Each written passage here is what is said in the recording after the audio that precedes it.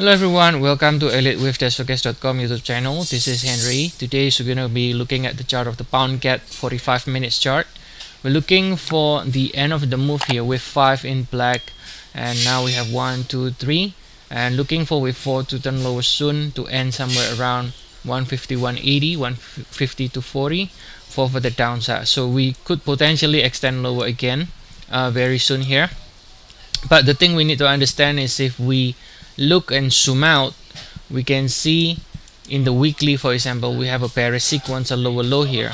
We have what looks like a triangle here, and if we measure the 100% extension, we can see it is incomplete with a target towards 126.50.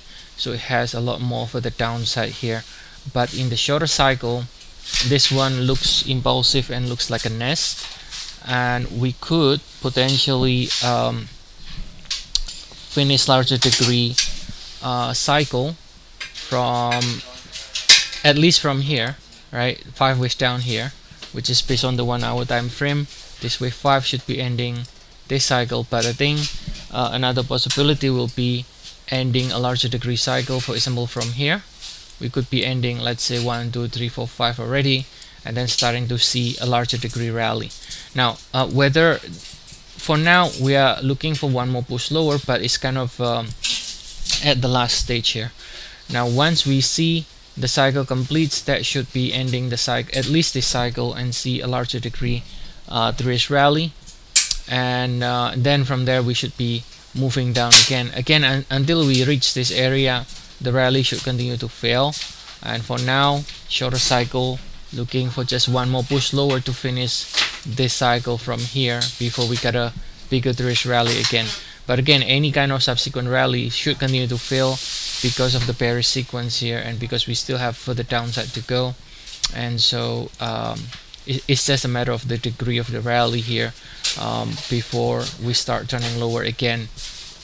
So alternate here, we could be, for example, correcting this cycle in a larger 3-ish rally in the wave 4, right? So this could be 1, 2, 3, 4, and then still, if that's the case, gonna be expected to turn lower again.